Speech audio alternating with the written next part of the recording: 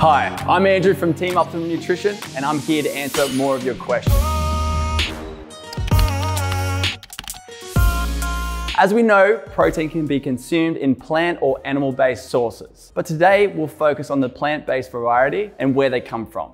Plant protein is a broad term which can be further broken down into its specific sources.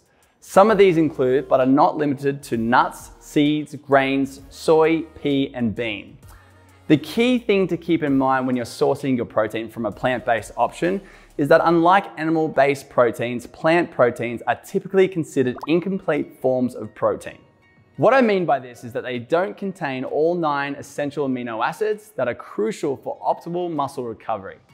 When we break down and tear our muscles through exercise, we need to consume adequate quality protein to help with the muscle repair process. As our bodies break down the protein, we consume into their individual amino acid components. And it's those amino acids that are used to repair muscles and create new muscle fibers.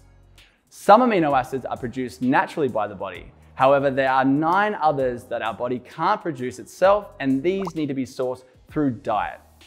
It is therefore crucial to understand that not all protein sources are equal, and particularly when following a plant-based diet, that there is a need to consume a wide variety of plant-based protein options.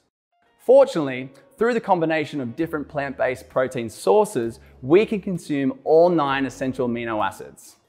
If you're looking to supplement plant-based protein, some blends contain a mixture of protein sources to ensure your body is still getting all required amino acids.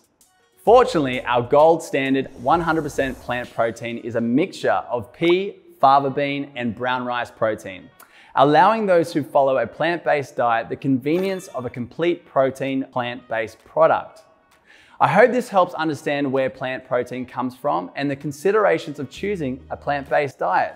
If you got something out of this video, don't forget to subscribe to the channel and check out the article section of the website and our other YouTube videos for more educational content from us here at Team Optimum Nutrition.